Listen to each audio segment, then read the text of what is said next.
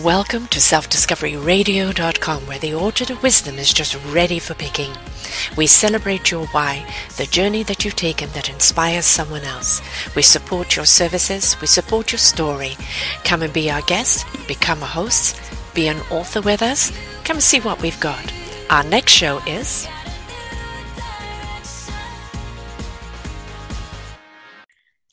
Good morning, good afternoon, and good evening, everybody. Welcome to another edition of Eco Solutions. I'm your host, Sarah Troy, and my guest today is Alison Goodwin. She's been with us here before, but we're on a totally new chapter.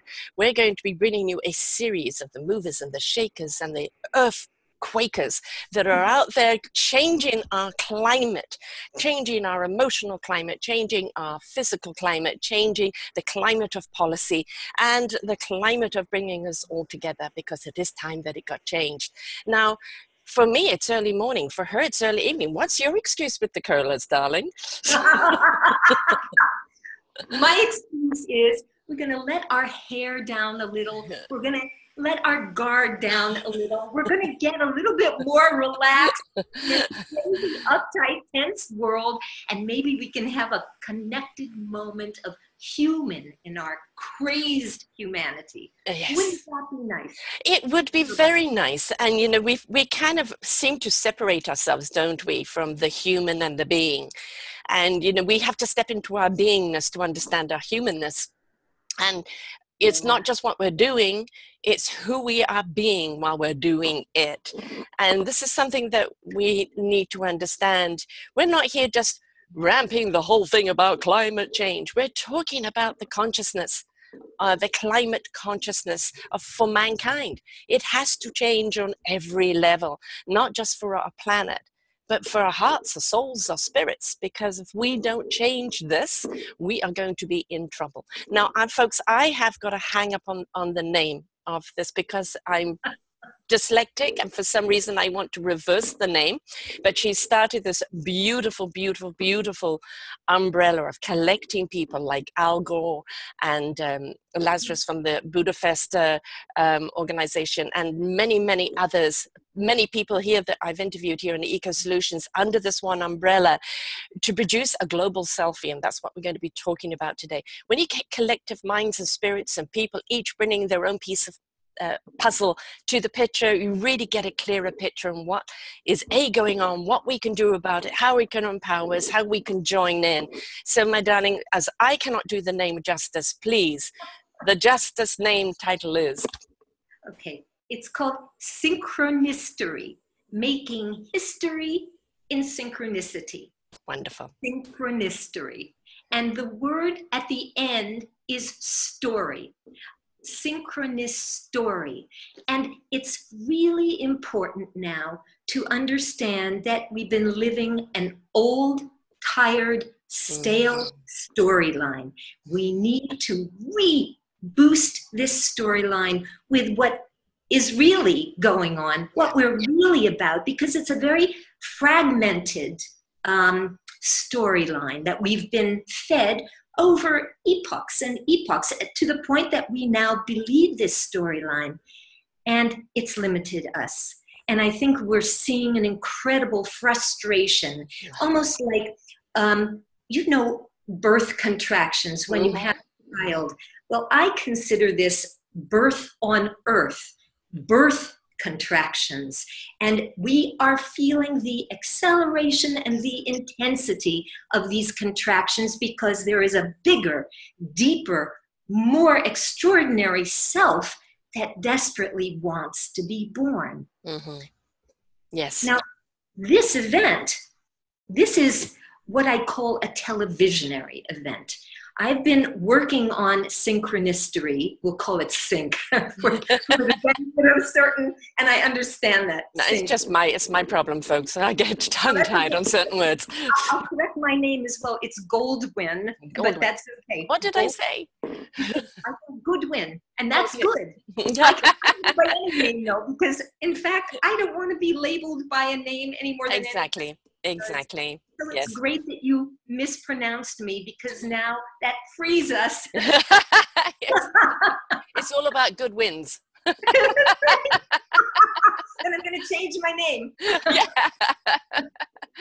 Sarah, I've been working actually on synchronicity for the better part of 31 and a half years. Yeah. Little did I understand when I first began, sitting on the floor of a New York City living room with a map of the world, with my cat and my dog running amok all over the living room floor and the map. The dog wound up pooing on it, the cat wound up peeing on it, but I was not mesmerized by the poo and the pee.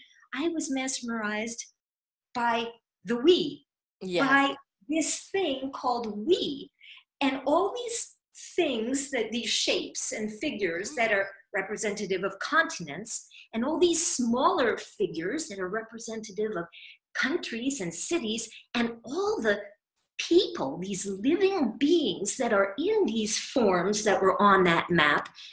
And what the heck we are all doing here on this tiny bit of land, hurtling through infinity. It captivated me. Yeah. And I thought, my God, what would it be like if we all literally connected for one global moment in time and had this kind of a phenomenon experience that we've never had before, except I would say on two occasions, maybe one or two occasions that were not predicated on catastrophe. That would probably be the first moonwalk, and I think that there was, well, I'll stay with the moonwalk for now. But by and large, everything that galvanizes and coalesces and brings us together pretty much is predicated on catastrophe. Right. And this just confounds me because we have such vast reserves of power and creativity that I'm thinking, did it never dawn on us to use those in a really constructive and wholly innovative way? I mean, really radically different, in a way that actually awes us by the very doing, and in so doing sheds light on another facet of our global selfie. I'm tired, as I know you and so many of us are, of seeing this same sort of, I don't want to call it the ugly side of our global selfie, but it's a repeat of the same side. Yeah, stuck in a groove, stuck in a pattern. We're stuck in a groove. Yeah, yeah. That's it. Yeah. And this is the important thing is when you talked about laying the map down, then you realize we're all part of the world. We're just a different shape and size, and in each one of those shape and size is a different culture. Well, how about looking upon it as the table of the feast of the world, and each country is a different dish, and by sampling each of those dishes and inquiring and investigating and exploring the dishes that they have, and then really kind of coming to understand that their dishes may be different, but very often the ingredients are all the same. And the common denominator between us all, we're so hung up on differences. We're so hung up on labels. We're so hung up on tradition. Well, it's been that way forever. Why change it now? Because it's not working. It's not working. The needle is stuck in the groove. I want to hear the song. I don't want to hear the, let's move it on. Let's move it on. And by coming together, by that beautiful thing of reaching out, which the internet does, allows us to reach out around the world, have conversations with other people, talk about their problems, talk about their joys, talk about their culture, and celebrate them, but also coming together to find solutions. Find solutions for the global problem, for humanity, for all living things. Then we're truly devouring the feast that we can have. But at the present moment, we're all McDonalding. And it's just not good for us, and there's so much fruit and goodies out there, and we've really got to get out of our own little parameter and broaden our spectrum and understand it's a we. It is an I am. It's what am I doing? It's so important that you become enriched and abundant within yourself so you can join the we are and be productive and be solutionary and be collective. But we have got to get out of the ego, though, or the fear, You know, I have so many things to say.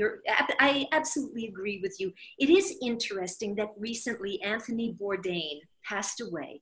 Anthony Bourdain was an incredibly popular television host on CNN. He had a weekly series called, I think it was Parts Unknown. I had never seen it until I found out about his death.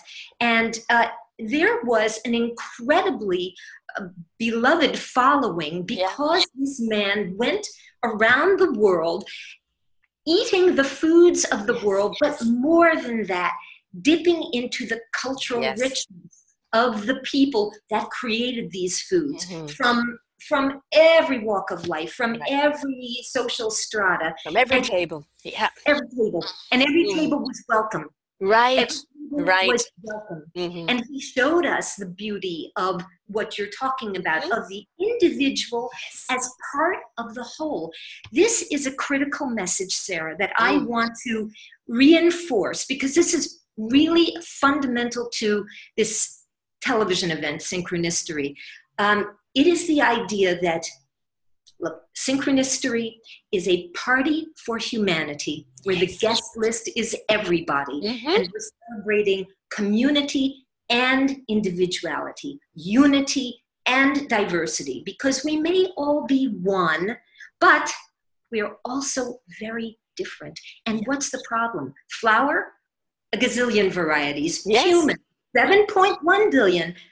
But I think that the problem is that we've been straitjacketed in a one sentence that's become a life sentence of either or, and we're so much more.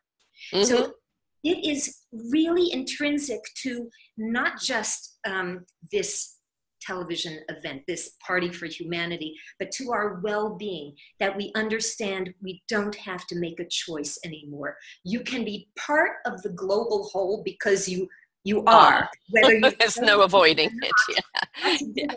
But within that umbrella, your uniqueness is valuable and necessary and worthwhile.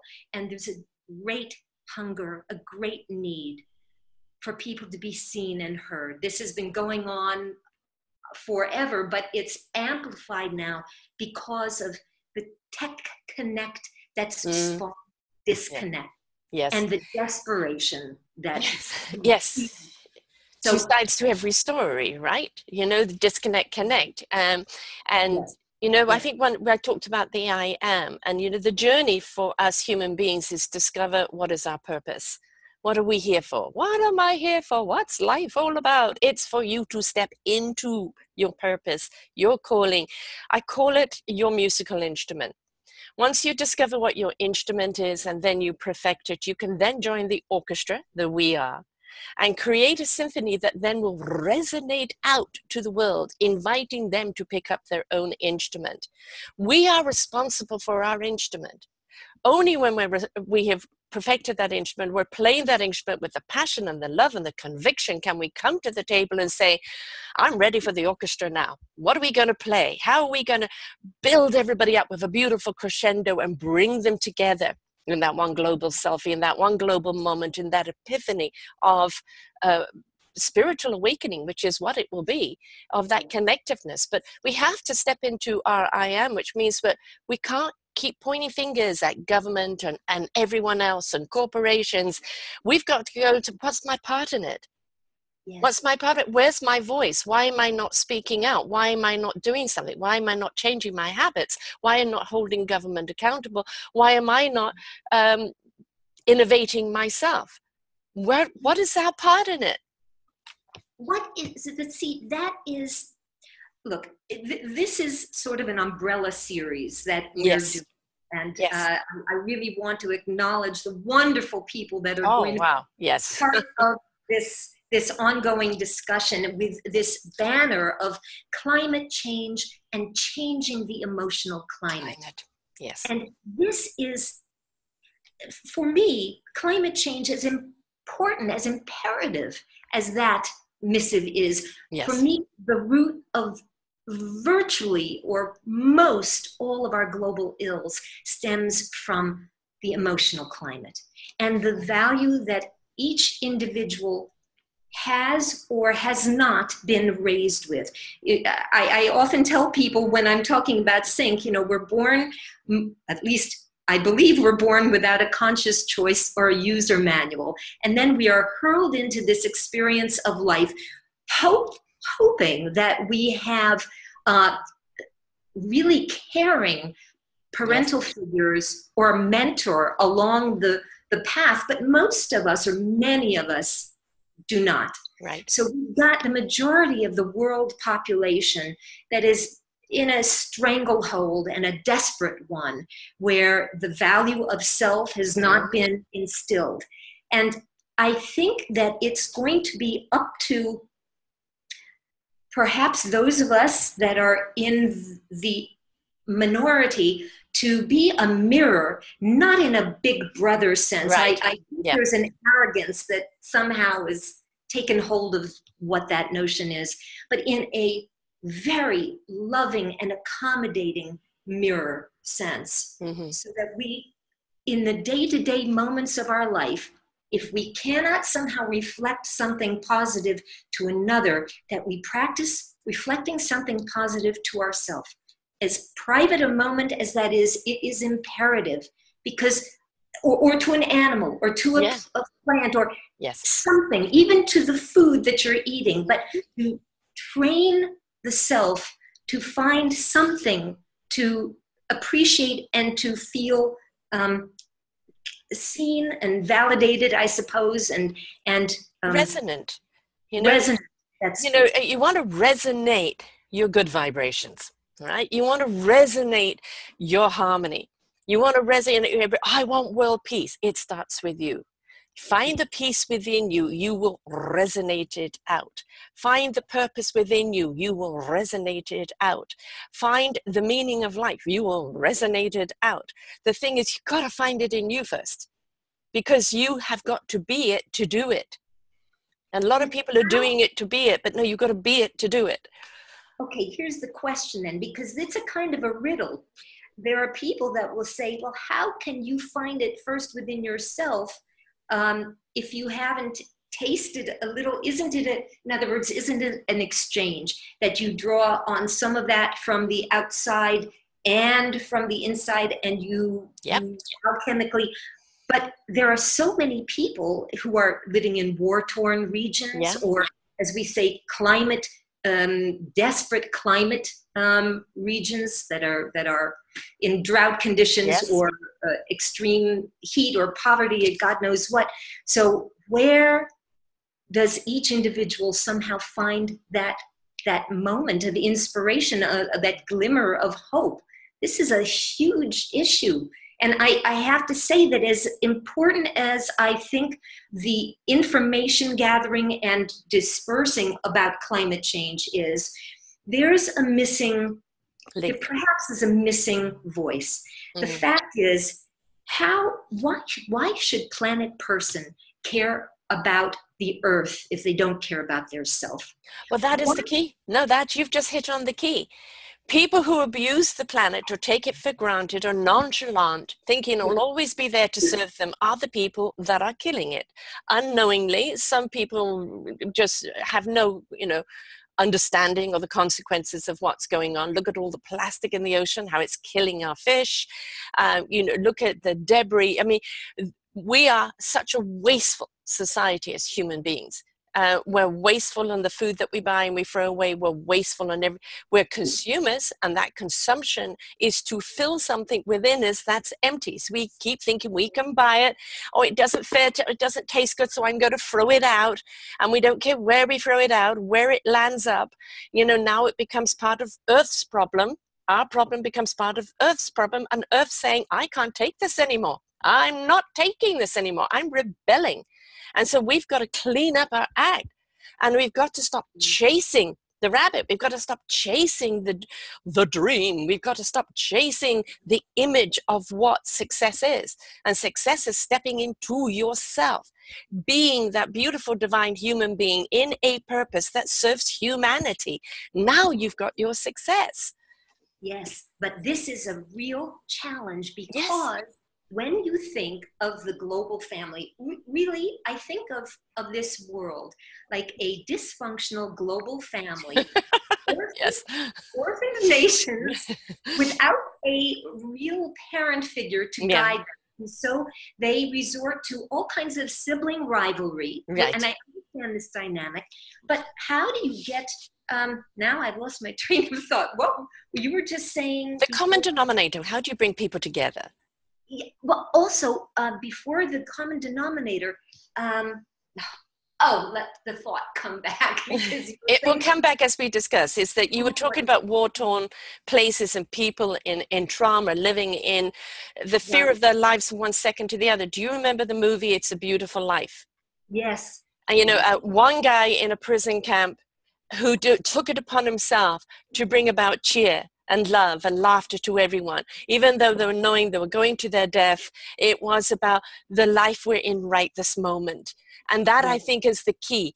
The life you're in at this moment. You're carrying a burden with you. You're fearful of the next moment, you know, what's happening in the next moment. But what you do in this moment, this very moment, and how you look at life is what counts, because it is only the moment, this now, that we actually have. And when we see people that thrive and survive out of those horrible situations, they lead others through inspiration.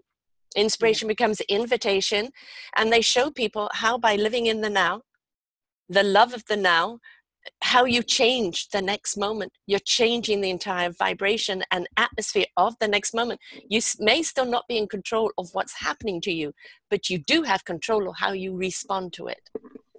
Critical. That is that is the critical component.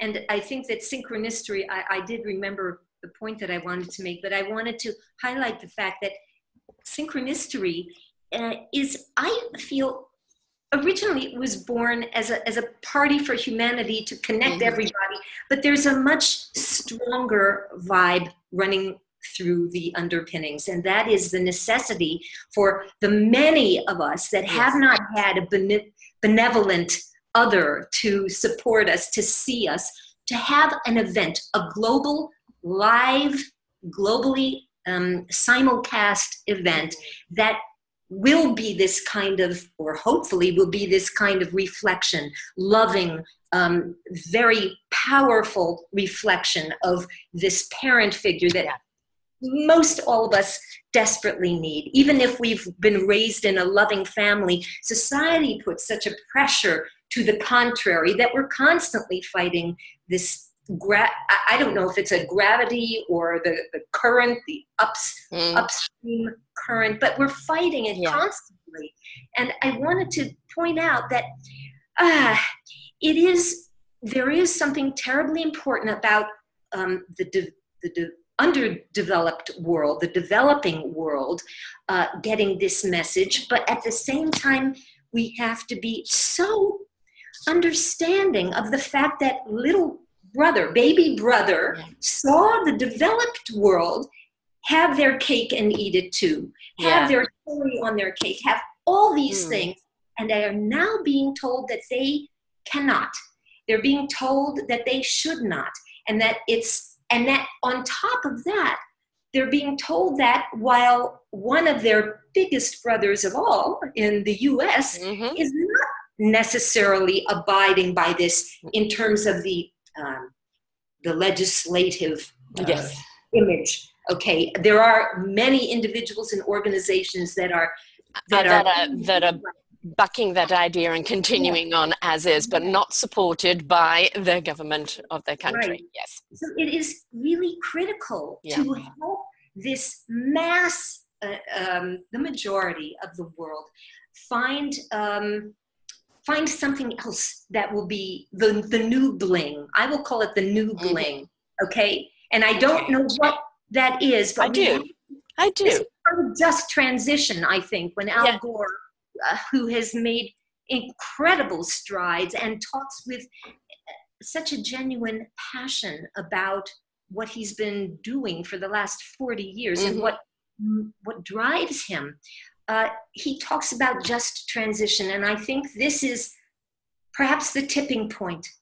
Why will people who are married to their old ways out of security, out of fear, out of desperation. Why will they be motivated to change? Just because we're instructing them and pointing our finger? Well, yes, the fire is burning, the house is on fire, but we've got to find a very... The common denominator. So what is that common denominator? It's Mama Earth. Mama Earth. The Earth sustains us all. We have a common thread here. It's Mama Earth. And it doesn't matter where you are. America, opulent country, fires burning like crazy, right? Enormous amount of climate change there. Europe, very rich, in some areas very poor and war-torn in others. Mama Earth is stepping up and saying, I'm tired of this behavior, children. And I'm going to kick and scream and change things until I wake you up. We know as human beings, until there's a crisis, until there is something that brings us together, like a catastrophic event, we're not going to get our act together. So Mama Earth is saying right now, I am going to give you something to put your act together. And right now it's that global warming. I'm going to put that thread on there. We've only got so many years to change our ways. Otherwise it's going to be a point of no return. Mama Earth is our parent. Mama Earth can give us everything we need, all our sustainability, all our emotional needs, everything we need. Mama Earth has got it for us, and every single thing that grows here on this planet. And we've got to remember, we grow here on this planet. We're cosmic beings, and our partnership with our human being and this connection from planet is the synergy. Right? And we have got to work together. And if we don't step up and start appreciating Mama, she's retaliating right now, and she's going to stop feeding us soon if we don't put our act together. So it's Mama Earth is our common denominator. And if we don't take care of her, it doesn't matter what your issue is and what you think is important. Without Mama Earth, what have you got? This is incredibly obvious, and yet there are so many people that have not yet made the link to the fact that the tree over there is not just a noun, it's intrinsically linked. Yes. So I feel that we have to taste the change, feel the change, the idea of experiencing these very driving principles that have been oftentimes in the realm of conceptual, less than the actual, is critical, I think, also in the turning of the ship. There are a lot of people that still believe that climate change is a hoax. I know. Okay, but you know what, Sarah? I'm not even. It's okay if they don't believe that. I will say, okay, then let's look at it from this facet of the prism. Let's say that it's a hoax, but that all the changes, or many of the changes that are being proposed, are to benefit the global body the way you would reboot your human body. Yes. If you're feeling a little off kilter, something's not right, either you go to your doctor, or you get involved in a fitness program, or if you're living in a tribe, maybe you go to the tribal doctor, the medicine man, but you tweak it, or you try to do something to inform yourself about what's wrong and how to improve it. Why is the human in the body any different than the collective global, the earthly? Yeah. Somehow those 2 points have to connect. The wires have to, the grids, the neurons have to make that connection in a real, tangible way. And I think a lot of it is, though, when you can blame a government or blame somebody else, the oil corporations, the government, they're this, they're that, stand up in arms, it's their fault, and riot and everything else, you're not taking accountability. And there is something that you cannot avoid in life. As much as you want to run away from it, you are responsible for your choices and your actions. And your inaction is just as guilty as whatever action that you take. So you have to actually understand you are responsible for you, the choices you make for you, your quality of life, how you live it, what you stand for, what your meaningful purpose is, what your contribution is up to you. Now, there are people along the way that will guide you, that will give you the right tools, that will set you on the right path, but you've got to walk it. And we're still very much in that nation thinking that has been there for centuries, where everybody dictated our path. Everybody told us from the moment we grew up, nope, you can't do that. You've got to do it this way. You've got to be in the box. You've got to think this way. The 2.2 kids, the picket fence, the go to church on Sundays, the get the gold watch, conform, conform, conform. Now we're saying to people, take that conformity and throw it out. But we're saying to them, step into your beautiful spirit, your beautiful energy, but understand that energy has structure. I was thinking about this last night, not sleeping as usual, is that when you take a tunnel that they're demonstrating with, and you put wind in there and you watch, just let it go, what happens? You know, it swirls around, and that creates energy, right? And then you can apply it to a machine, and there you have is energy. We are that energy. We need that kind of energy. So we need to understand, what are the parameters of our energy? How do we, because if we give too much away, or we try and reach out too far, we're spending too much of that energy. What are our parameters? How do we keep it within ourselves that we can generate our own wind, our own energy, so that we have got that energy now to share with other people, or to converse with other people with like energy, where we are getting energy with each other and become our own turbines, right? Yes. Instead of looking for somewhere to plug it in, somebody else's energy, we have got to be self-generating. And that means sustainable energy within us, so that we find collectively those other energies that find sustainability to save the human self. But the spiritual self has to be sustained to sustain the physical self. Yes, this is true. I feel that renewable energy starts with the individual. Yes. Renewable energy starts with you, with me.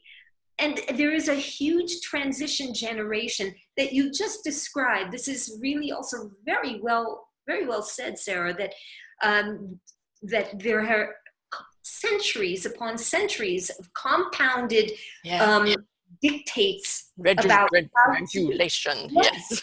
So there is an understandable fear for a great many in this transition generation, because when you haven't developed this musculature, or it's only minimally developed, it feels like being thrown into the deep end of the ocean, I think, for a number of people. Now, the whole new generations that have come up that understand this in a profound sense are swimming away. Yes. They're out there in that water without any fear. That's right. And it's really critical that they, in their exuberance and their exhilaration and their understanding of this, don't bypass the fact that there is a sensitivity that needs to be addressed to this transition generation. It is, and that is not just because it's a transition generation. That is a kind of loving benevolence that I think is should be intrinsic to the human spirit, to the human spirit that we've lost so much of right now. I have to say, and I'm not going to mention names, but there is a certain POTUS in office. Really? What would you be talking about? There is so much stress and tumult and questioning and desperation about what is going on. And I think you and I have talked a little bit before about this. I really do believe that this is another in a series of profound historic wake-up calls. Whether humanity wants to respond to it or not, that's going to be up to each and every one of us. But the opportunity given by this POTUS by default is a chance to look at who we are from angles and perspectives and depths that we have never really been called upon. And why is that? Part of that is because we're living in an unprecedented time where technology has now put us all on the same page at the same moment. Yes. So no matter what other crazed energetics were operative throughout history, this dynamic alone pivots us on a totally different course. And I yes, please. I look at everything that he is and Yes. everything that they stand for, the Yes. arcadeness of it, I call them the ivory towers. They're up in their ivory tower, completely delusional of what's going on the ground, as long as their ivory tower is protected and everybody keeps serving them. But they don't realize that the foundation is crumbling. And in that denial of the foundation crumbling, in that denial that they think people will just keep on serving, they think that they're fine as long as they're looking after them. Well, their foundation is crumbling because people are looking at it for what it is. It is not part of the collective. It's not part of the we. They are so in the narcissistic I am, not in the I am enriched. It is, I am going to suck the energy out of anybody and everybody around me without any accountability whatsoever. So it's an invitation for people to look at this. You know what? I don't like this. I don't like the power he's taking away from me. I want to step into my empowerment. I want my voice there. I don't care if we're black, white, pink, yellow, what religion, what culture, what sex, what this, what that. As a human race, it's an invitation for us to come together, not up in arms, but locked in arms and say, we're not going to take this anymore. We're not going to stand for this. You are not representing us as a human nation, as a human global community, and we're not going to stand for this. And we're seeing this, the I Am movement, the various other movements. We're seeing people denounce him. We're seeing people stand up and say, this is not us, this is not our country, this is not what we've worked for, this is not the American dream. But you know, we're also seeing it with Brexit, with what's going on in England and the division that's going on there. The bottom line is people are saying, really, folks, the same old battle that's been fought for how many centuries, the same old opulence of keeping and suppressing the people. How long can you keep the lid on something before that lid blows? And that lid is blowing right now. And it will blow. And what I think people are becoming aware of is it's going to blow with or without our approval. Yes. I think. And that's just the principle of physics. It's just the actual dynamics of when an energy is building. Right. Such a point. It either implodes or explodes. I think it imploded, frankly, for so many generations. It's bound to manifest itself outwardly. But we have a choice of how it explodes, because in revolutions of the past, it has been taking up the arms and fighting your brother. I disagree, I'm going to kill you. So what we're asking now is, as this explosion, this lid comes off, let that collective energy be about unison. Let it be about coming together on the same message.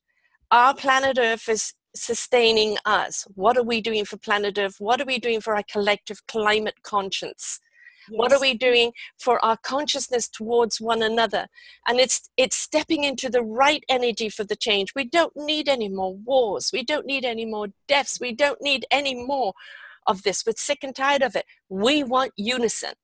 That's right. And we want voices that have not been heard in the past to also be heard. We want that middle America or the heartland. Yes. The heart of so many worldwide lands also have their voice, not just to be heard for a blip in time, but to be honored on the same plateau as all the voices. I realize in the symphony, as you beautifully described earlier, this wonderful metaphor, not every instrument is playing at the same volume at the same moment. So it's important that the global body understand, and that we make sure as best we can that each instrument of the global body will have its voice and in and out.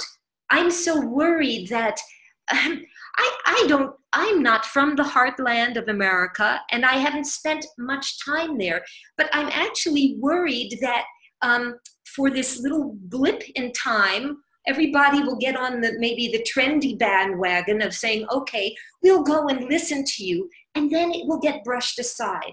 And I don't want, I'm only speaking, I want to say this.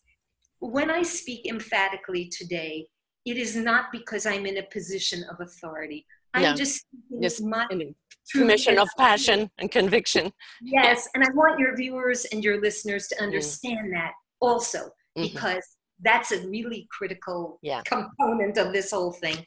But I just, I feel that with the elections, the midterms coming up, the elections, the EU Parliament, the conundrum that the whole world seems to be feeling and not knowing what to do, that they understand that what you're saying, it's a new voice, it's a new paradigm, it's something that we don't even know because we've not lived it in the recent past. And I mean, maybe in the last 1,000 years, yeah. But you're saying for everyone to have their voice.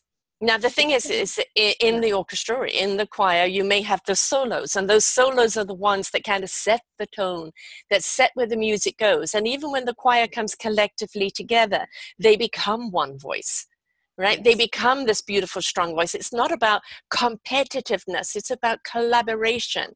And we are stepping into a collaborative time where we need to help one another, because the only way we're going to survive is by working together. And you know, here under the umbrella of Eco Solutions, the amount of people I have that with this innovation or doing this or doing that, each one of them have picked their instrument.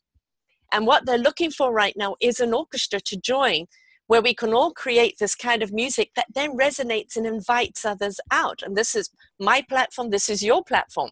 We're bringing them all together. In this series, we're going to have policy changes, the empowerment of government to adopt to easy policies that could be collectively around the world and synchronously simultaneously happening at the same time, so that everybody is on the same playing field and there isn't one person taking advantage of the other. We've got, you know, the consciousness of our heart stepping into heart. Literally, somebody who's come up with an apparatus on an app, Robert Williams, an app that you can play that actually literally raises your vibration, raises your frequency around your heart, to put you into a happier state. Even the water that changes your consciousness. There are so many incredible innovations out there right now that, like you, people saw something that needed to be done. For you, you started off 31 years ago looking at a map. For other people, they just were willing to take the journey to see where it would take them and where it's taken them and to what they're doing now. It's not a journey they thought they were going to have, but it's one that they allowed themselves to have. But the beautiful thing, and this is the thing I'm finding across the board with people I've interviewed over the last 6 years, of how many people are coming back, we're all ready for harvest. Everybody's ready for harvest. We know that the picking is going to be happening very soon, and everybody's poised, ready for that picking of the harvest in whatever they're doing. I can tell you right now, just vibrationally of what's happening, there is going to be an enormous shift that's going to topple people over to the other side. And the people in Middle Earth, as we call it, yes. God bless them. We're not going to change their minds by talking to them. They are people that have always been followers. But when they see the changes enhance their lives, empower their lives, that give them more security, give them better health than mining down in the deep mines, they actually then go, okay, I feel secure enough to follow. Because some people are never meant to be leaders even in their own life. They're just followers. But what we've got to do is give them something to follow. So we can't worry about them. What we have to do is empower the collective voice, that orchestra, that song that resonates, that invites them to trust us to follow. Trust. What a brilliant word. And trust is earned. And my goodness, when you talk about the over the course of time, how trust has been lost, and how to regain that trust. Well, perhaps there is an acceleration, and trust will also somehow be regained in a speedier fashion. Sometimes, you know, sometimes I say fast change comes from the inside out, like inside violence. Yes. But lasting change comes from the inside out. Yes. Insight. Yeah. And it's a play on words, but it has a very powerful significance. So People who are followers should feel very much valued as the followers that they are, because that is a valuable position to hold in your own right. And one should not feel like they have to be leading. And the leaders who are leading should understand that leading, as you said earlier, from a place of ego will no longer not be tolerated. That's right. Not be tolerated. If you're not, that right now on America's Got Talent here, they have, you know, this talent show, and they have this choir, which is, they've been on twice now. First time was 120 of them. Next time was 140 of them. And they come together in such unison. And they're so creative. The first time they did snapping the fingers, not rainfall, and then patting their legs, and then boom, boom, like thunder, and then going into a song. And, you know, Simon Cowell can be very, very critical. And you just see him rocking himself like this into the music. And it's what it's doing, and they're all walks of life, all walks of life. And this woman has brought them together in a synergy, in a collaboration, in a harmony that two or three of them had their little spots, but it is about that collective voice and how invitational it is because of how harmonious it is. So when we're talking about empowerment, you're inside out, please empower you. Empower you, your energy, your love, your passion, your conviction. That is where you are going to see the change. Change you will automatically see changes around you.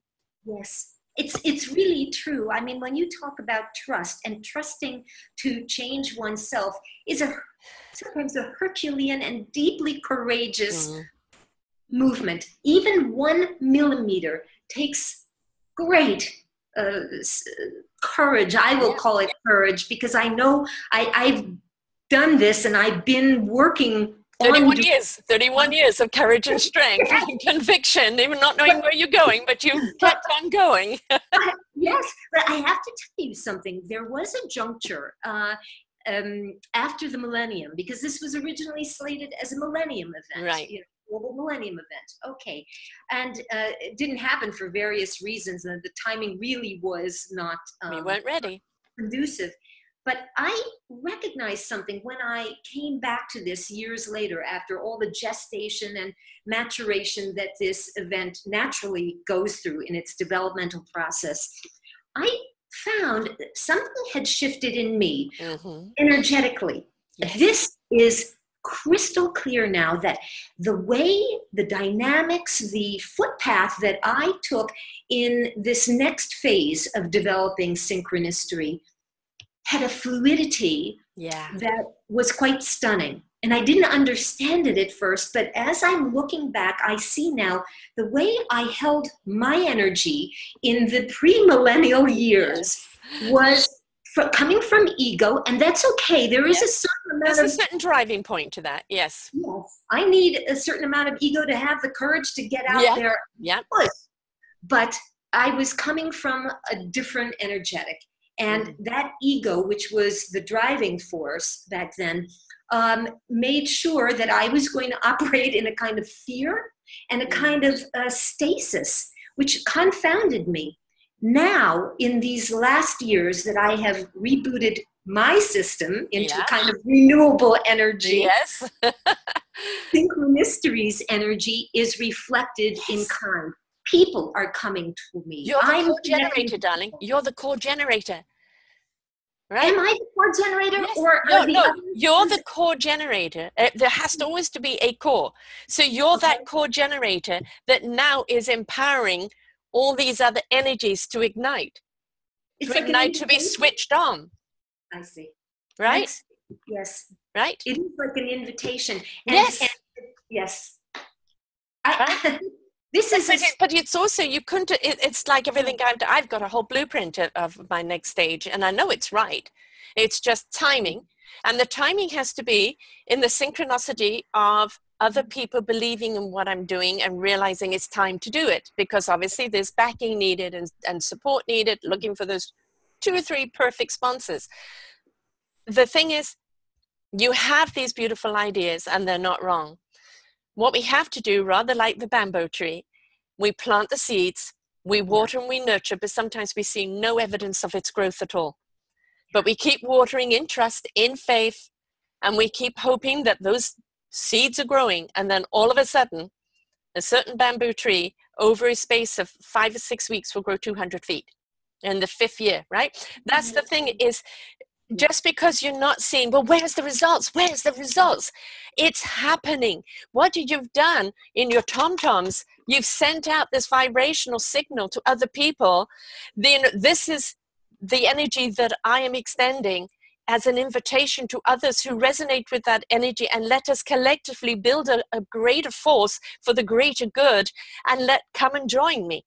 And that is what you're doing. And only when you've reached those certain people that click, that's why I'm saying energy that begets energy. When you find those people, I hear you, I see you, I want to be a part of it. Let's do it. Now those energies are growing. You can't force anything until you've got those collective energies on board.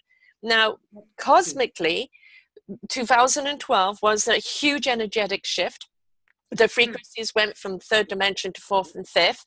We're now in our 5th dimension. There's still the 4th trailing. The 3rd dimension is going by the wayside. And we're now opening up to all the other dimensions, which we know of up to 12 right now. And some people are in that higher frame. But I'm telling you that the universe is coming along and turning our volume up. It's saying, okay, you can take that energy. You can take that volume, you're comfortable with it. I'm going to turn it up a little more.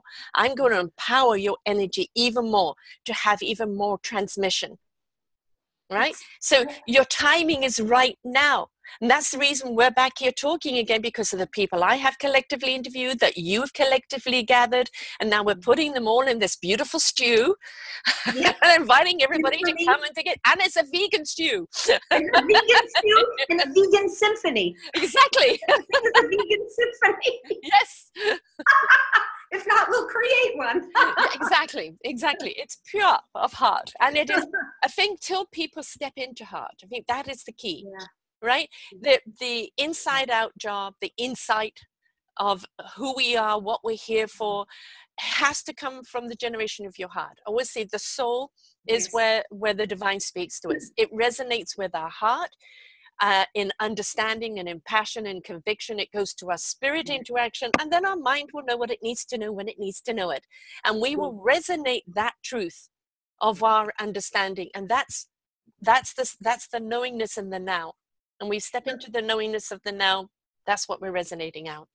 Yeah, this is, I'm holding this word knowing, and I'm going to say something before I talk about knowing. When people, this is something that I've also been learning, and I want to encourage people to step into their heart or their passion, their beautiful passion, because this gives permission to others to do kind. And when you said before that, because my energy changed, I drew towards me, I believe that others, they were also shifting their energy.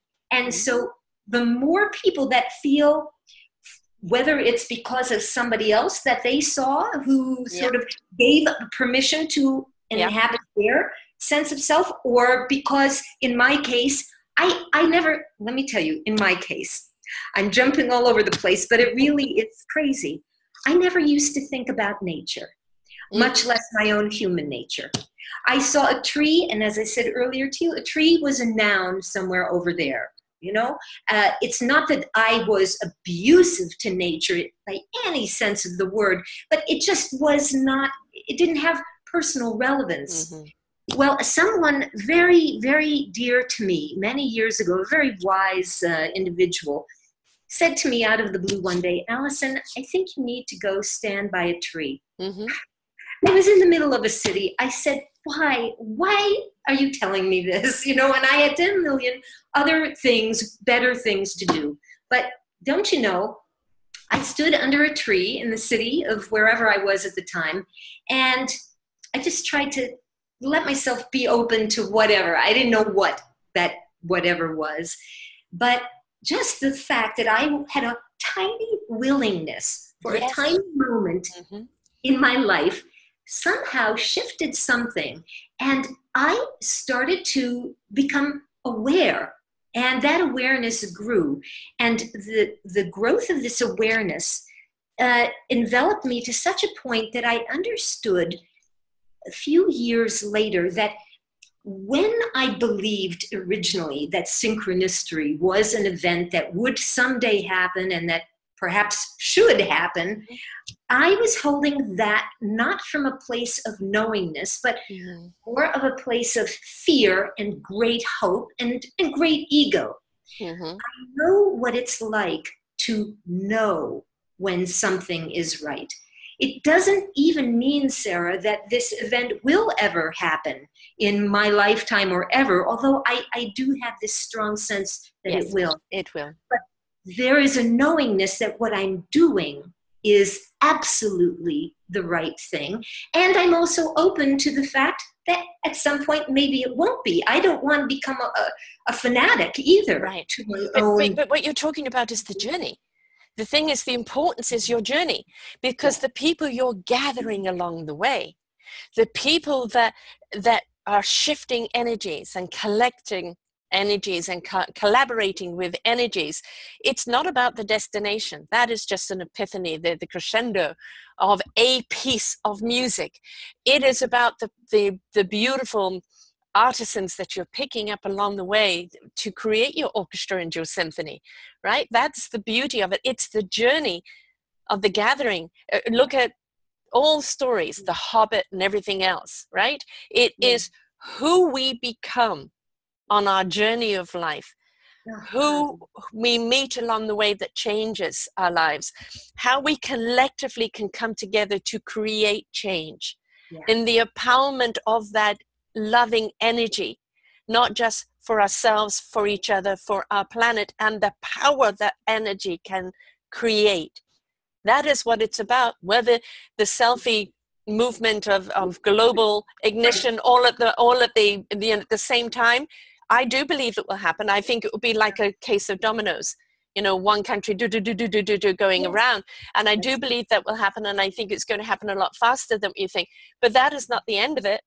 That actually just even invites people even more to be a part of that collective.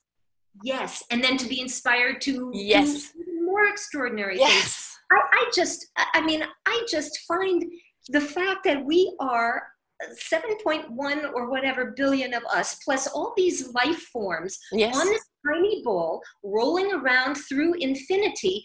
This concept is so phenomenal that I can't imagine us not living anymore in this kind of expansive realm of possibility, of thinking out of the box. Thank you, POTUS. I must say, he's certainly inspired, energetic of up is down, is right is I don't want his box. How do I get out?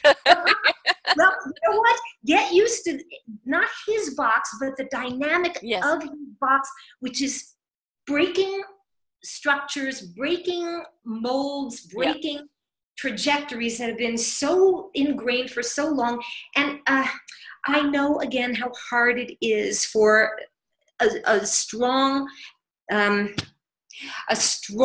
majority of the global population to take this ride and to feel that they're taking it not even by their own choice. This is also very difficult, but I do know from personal experience that, as you say, when you go in and find a little seed, a tiny seed worth nurturing, there is something beyond comprehension that happens, and the human being flowers. It may not be a flower that's visible or that's pungent, but you feel it. I feel it. I could never have had this conversation even a few years ago when we spoke. Yeah, exactly. But that's why I say everybody now is suddenly blooming and blossoming, and that harvest is coming in. You know, the other thing I want people to look at is this. Yes. Right now on Facebook, they have these things showing a rotary phone to kids, and they have no ididea what it is. They show a typewriter. What is it? A rotary phone, the ones that you dial. Right?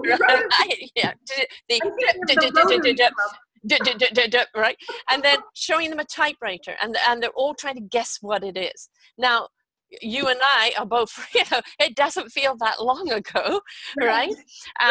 There's a thing going around Facebook right now for a little snippet from the show Yes Minister back in the 70s. The dialogue skit that's there could be a skit that could be going on right now. What it's showing us is that in some ways we are repeating the same old pattern, and we're in that groove and we can't get out of it. The other ways is that we've accelerated so beyond in technology. We're going at such lightning speed that our human consciousness is not catching up to the same paradigm. But look at this. How long has the internet been out? What effect has it had? Good and bad. But let's say, look at the good, how it's connected the world, that even in third world countries, they may not have a roof over their head, but they've got a cell phone. The thing is, these apparatuses that we have here today, this is our energy field. What we do is just plug something in, press a button, off it goes, right? We have the power. We have the tools. It's how we're using it. How are we using it to empower and invite? So to really further what you're saying, sometimes I think that the invention of technology is to actually help us to reconnect to our humanity. Yes. Yeah, okay. Because I think right now we're also at a turning point, a pivot point, where people are saying, they're crashing their computers, their cell phones, they've rejected it all. And others that are so married to it, they don't even know what eye contact means anymore. Right. With their eye things. So everything goes like that before it can find a balance. Yeah. Yes. So if somehow we can return the ship in the direction of our humanity without abandoning the technology, but making sure that humanity is the driving factor and not the reverse, then I think we can discover phenomenons beyond our wildest dreams. But it is a dangerous tipping point, and because again there's a lot of ego that is embedded in fear being the predominant energy that's driven this planet for so long. Third dimensional thinking, flight or flight. That's right. So this is, I feel, almost as if we're in a global identity crisis. It's like World War III, but it's actually World War we. Or I should say World War me, because what we're seeing out there is actually a projection of what's going on in here. Right. We created that out there. I mean, everybody's looking at the mess out there going, well, who did it? We did. We did, because we didn't step into our I ams. We didn't take ownership of who we are and what our actions are and what our choices are. We have to understand that knowingly or unknowingly, we're the one that created all the plastic in the sea. We're the one that keeps nurturing the wars out of fear. We're the one that keeps separating and dividing instead of connecting and uniting. We're the ones that making that choice, whether through abstaining of choices, or whether driven by fear or driven by ego or driven by greed. We've got to understand we created the mess, but we also have the ability to be the solution. And that comes down to our choice. And the choice first is step into yourself. Where's your own empowerment? Because it's very hard for you to empower anything else until you've empowered yourself. And the empowerment isn't how much money in the bank, how many people follow you on Facebook, how important you are. It's stepping into the importance of your well-beingness so that you can be whole in your energy and your connectiveness. So this is, again, terribly important, because for the volumes of people that are on Facebook and are using that as their barometer, their temperature reading for how important they are. Important they are. The status. So we don't want to yank that away from them by any means, but we are letting them know that in addition to that, there is this quieter voice, this quieter dimension that is much more deeply rooted. So you can play in the world of Facebook, but don't let it play on you. Yes. And I have to say another thing, because this comes up so often in the discussion of community and unity. You don't have to love everybody. No. You don't even have to love them. You don't have to love them, but you also don't have to hate them. You can be neutral, right? Just wish them well, and that's it. Yes, and move on. And that's why sometimes people say, well, is synchronicity a peace event? And I say, personally, I don't think we're ready for peace yet. No, it's got to find it here first. Yeah. Right. And because, you know, when the child is having a tantrum and is enraged, you don't suddenly tell that child to shut up and be happy and put a smile, or you do, but you know be that peaceful. that's right. Be peaceful. You cannot ask an entire global body to suddenly snap over from the buildup of eons and epochs of enraged energy and fear and trauma. This is a civilization that's born of trauma, with post-traumatic stress. That's right. It is so, and depression and anxiety is, you know, at its highest, and a lot of that is because people are feeling so alone that there's no one to or nowhere to turn, and that they cannot take what the ricocheting of the atmosphere that's out there right now. It's shattering them, and you know, I myself, because I'm a sensitive, I feel all those things going out there, and I know that there are days that I just feel completely crippled by the atmospheric energy that's there, and I know it's hard to work through that, and nobody can tell you to snap out of it. For me, I have to redirect. I have to redirect to something that feeds my heart and feeds my spirit, and for me, it's music. It's interviewing, because I'm in my knowingness and in my now, and that always elevates me. But it also is putting on the headphones and listening to some music and letting that music, isn't just something that's words and beautiful music. What it's actually doing, certain frequencies, is resetting you. It's resetting your frequency in your body into a quieter alignment.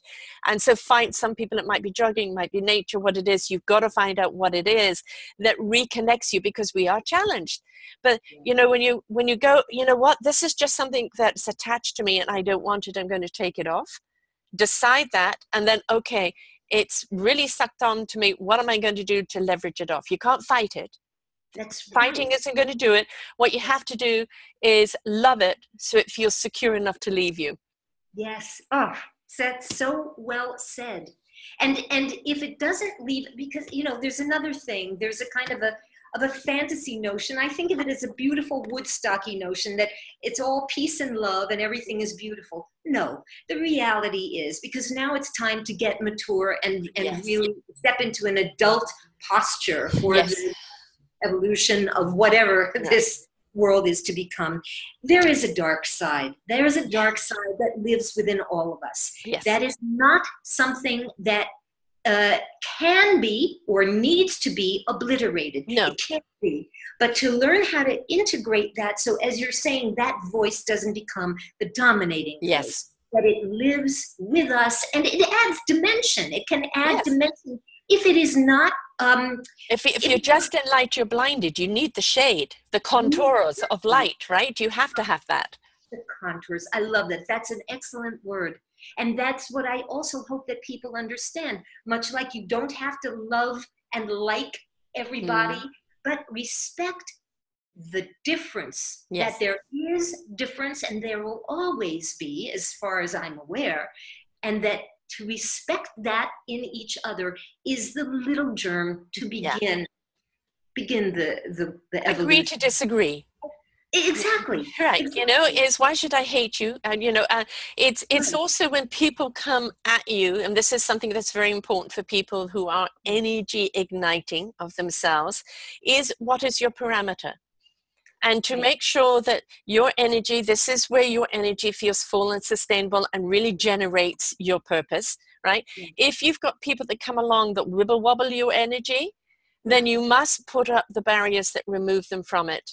And you have to understand that's their infliction they're dealing with. You don't need to take it on. It doesn't define who you are. It's not telling you you're doing something wrong. It's their issue. Do not let it in. Right. You know? And don't condemn them for having it. No, because it's part of the, you know, they're trying to. Everyone's trying. Yes, everybody's trying. And they feel that by blah, blah, blah at you, it's resolving their problem until they realize. I always say, in my coaching days, is the best conversation you can have is that with your mirror. It's so hard to pull the wool over your own eyes. It really is. Heart to heart, looking into the eyes of the mirror. Yes. And I get, really? You want to pull that one over on me? Yes, sir.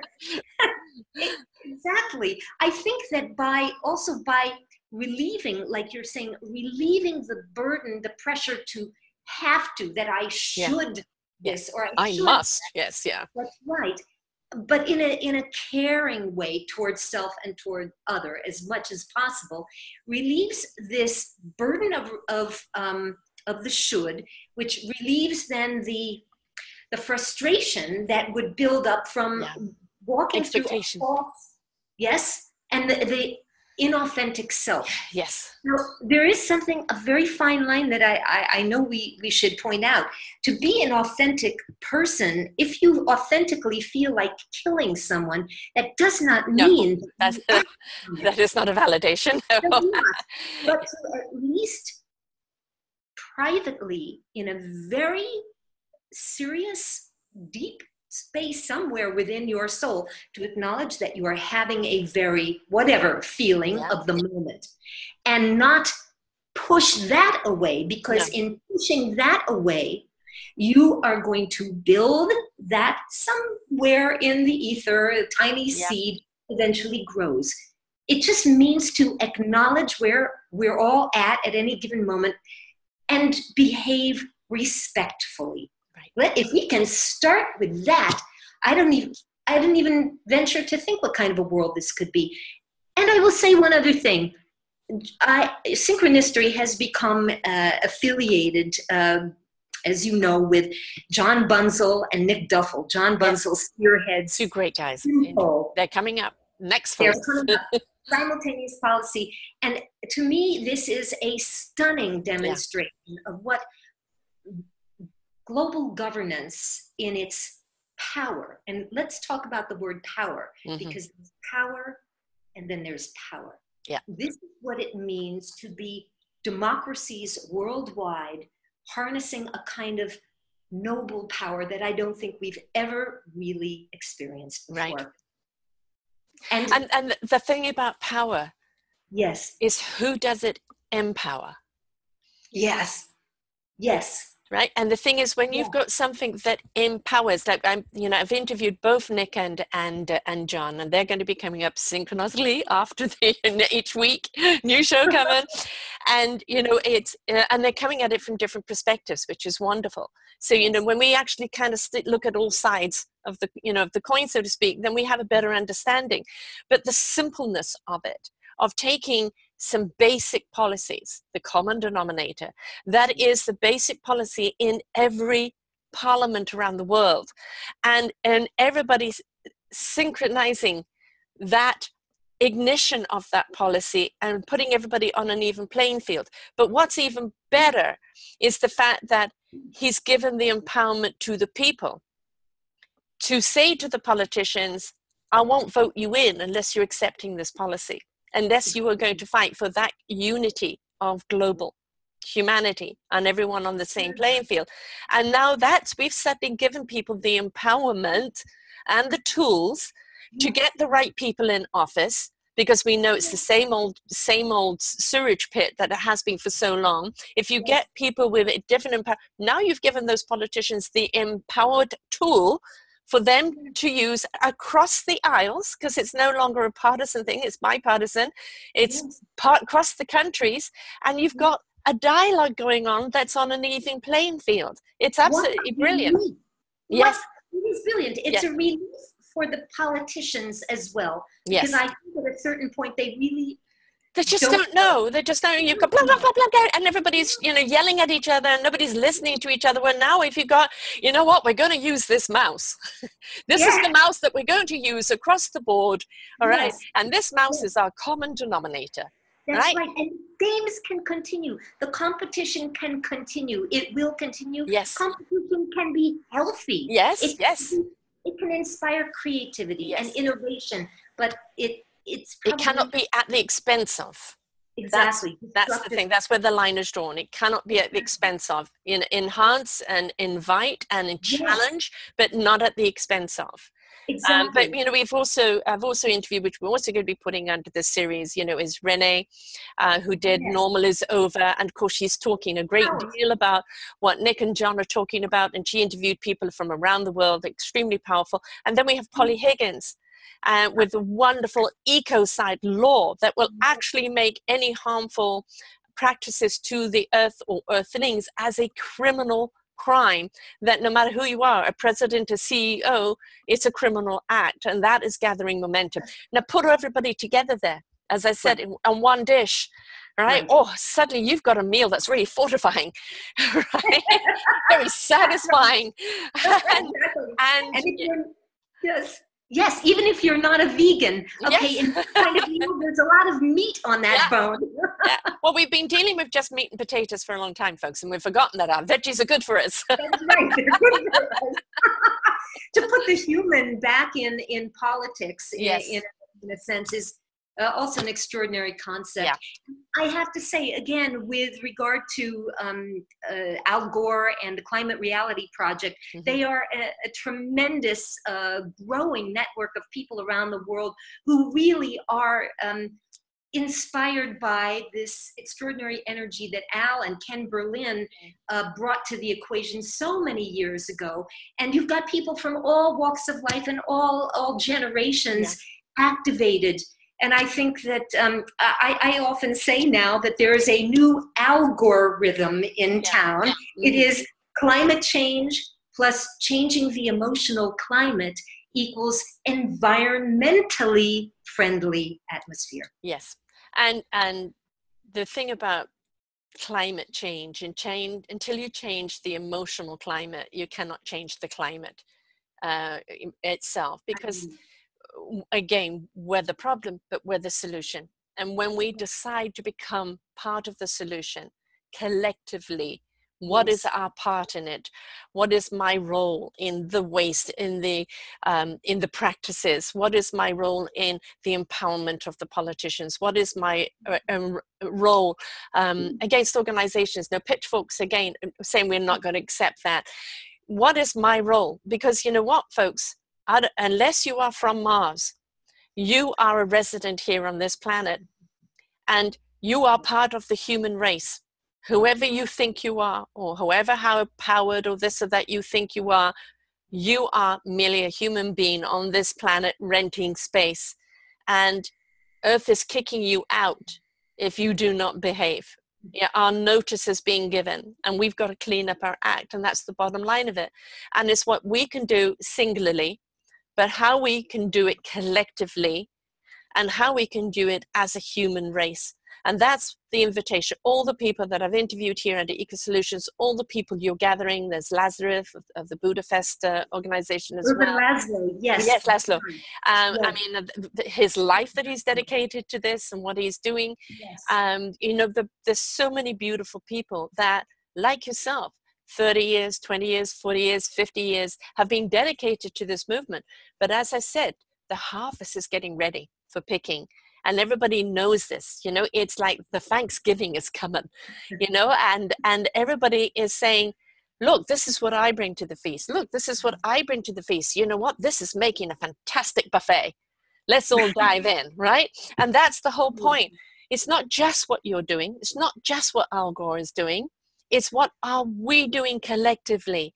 And if we want to be part of the we, we've got to step into I am, so we can be part of that we are. Bravo. Bravo to us all. We are awesome when we choose to be. We are innovative and creative and loving and kind and exemplary. We are absolutely incredible human beings when we choose to be. Right.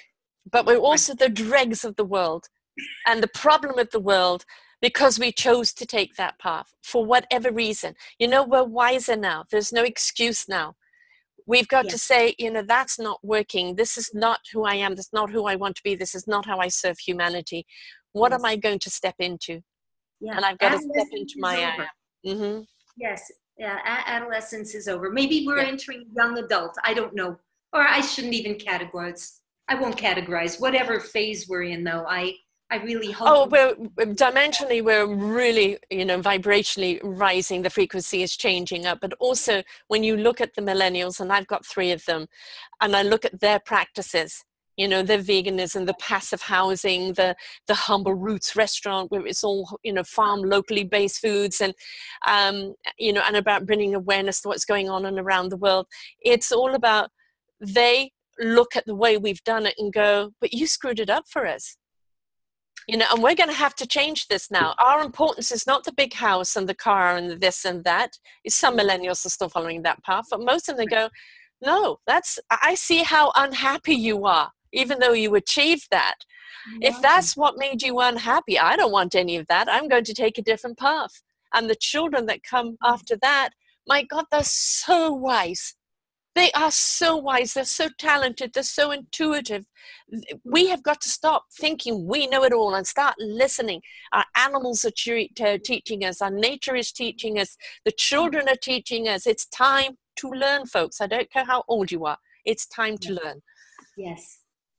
I hope that we've helped bud a little bit of that in this conversation. Scratch the surface. I know you do. You're great facilitators. You really Thank are. you. Beautiful energy you have. And I hope that just expands exponentially. Well, I invite everyone now. Next week will be Nick.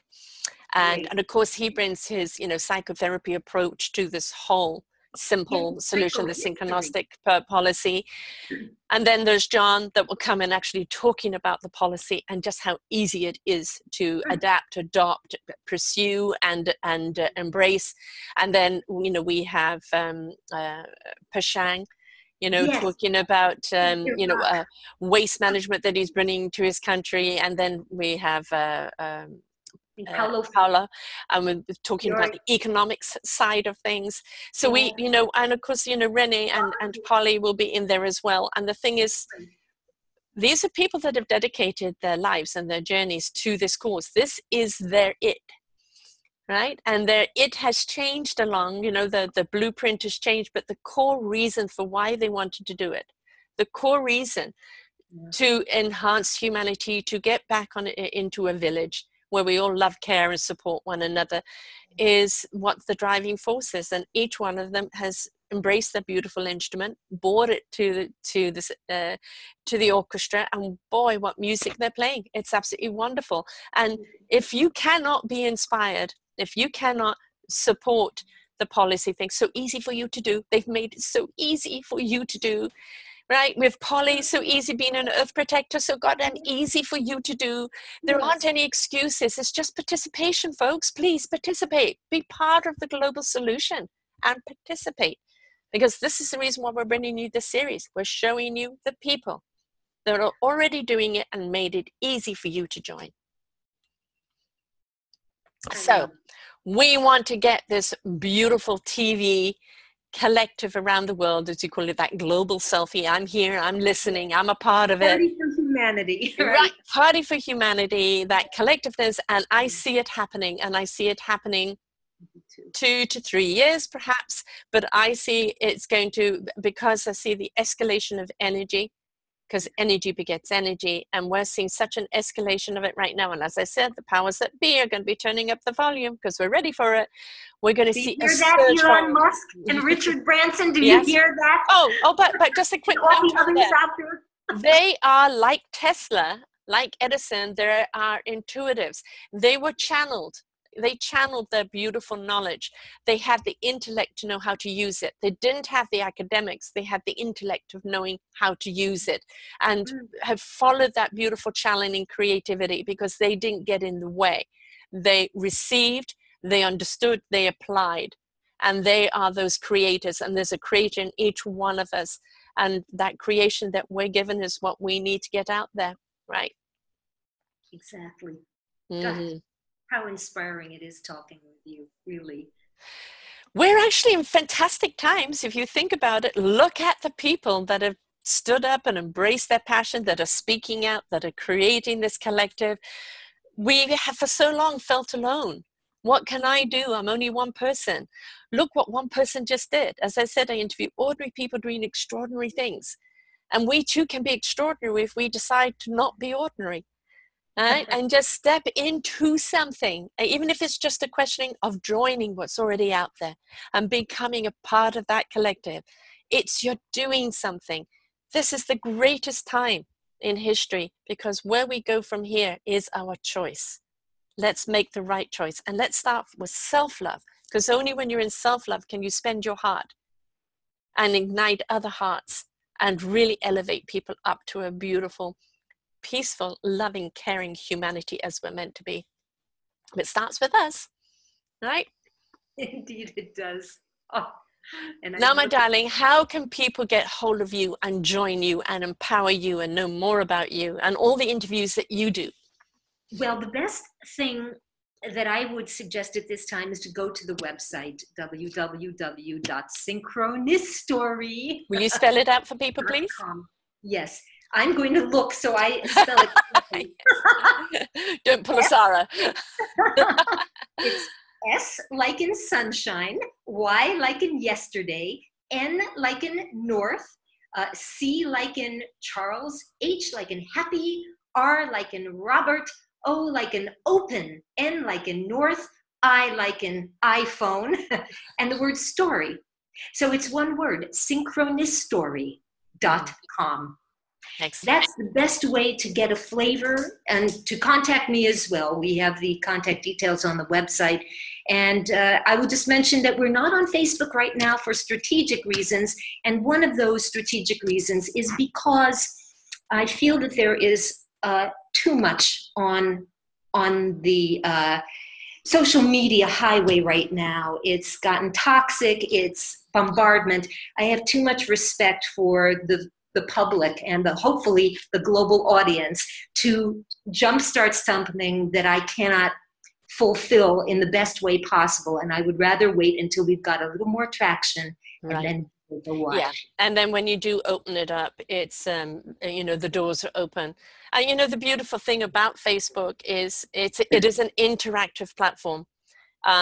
It's not just about the likes. It has proven to me over the years has been, you know, wonderful source of meeting people and of support and of interaction and of learning. But again, it comes down to choice. Are you going to choose those stories, that innovation, and support that story, or are you there for sensationalism and for those that aren't going to come to your platform anyway? So, you know, when it's time, open up those doors. And you already have, do you have a sign up on your site that people can already sign up and be a part of it?